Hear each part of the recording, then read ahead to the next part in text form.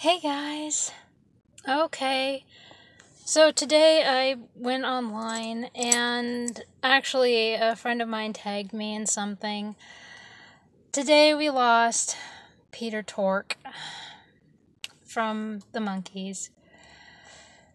Yeah, not news that you want to wake up to.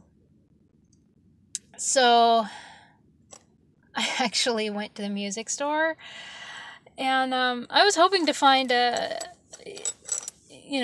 record. I didn't find a record that was the Monkees, because I actually only have one record. I bought records for my mom because she said that the records that she had growing up of theirs mysteriously vanished or were broken.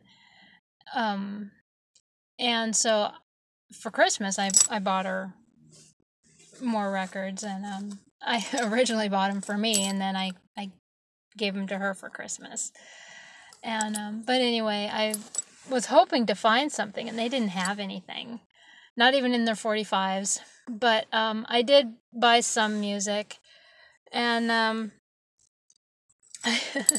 have to agree with the guy in the store. He said, my Facebook is splashed with everything. Oh, Peter Tork, rest peacefully, Peter Tork, and all this. And he's like, you don't even know who he is.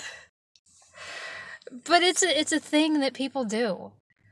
It's like a celebrity dies, and all of a sudden you're talking like you've been a fan forever. It's just human nature. But anyway, I'm continuing to just kind of run errands and everything, because at first I was just kind of not do anything, and then I was like, you know what? I need to be out. So anyway, yeah.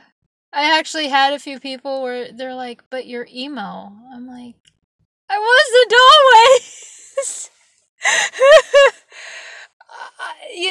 I have loved the Monkees since I was 4 years old. I watched their TV show. My mom would actually, when I would get goofy, and because kids get into that crazy behavior, and it was either Mr. Rogers would settle me down, and it turns out that it was the same with my brother. We would get so crazy that a lot of times, for some reason, Mr. Rogers would settle us down. And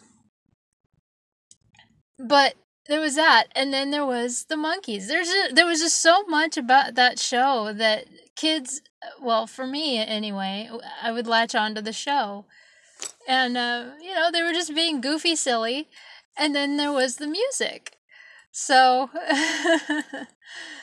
yeah. And then of course my mom had a couple records. She did have at least 2 records that were still around. So yeah, it's funny how a lot of people are like, but you're emo. I don't sit in my room and just listen to My Chemical Romance all the time. No, I grew up on Simon and Garfunkel. I grew up on John Denver. Oh, my dad loves John Denver. And I listened to, there was a bunch of music that I listened to before. You guys are funny. Yeah. It's funny how you guys think. It's like, think of when the emo era started. But anyway, yeah, so it's a sad day today. We lost Peter Tork. And so anyway, yeah. But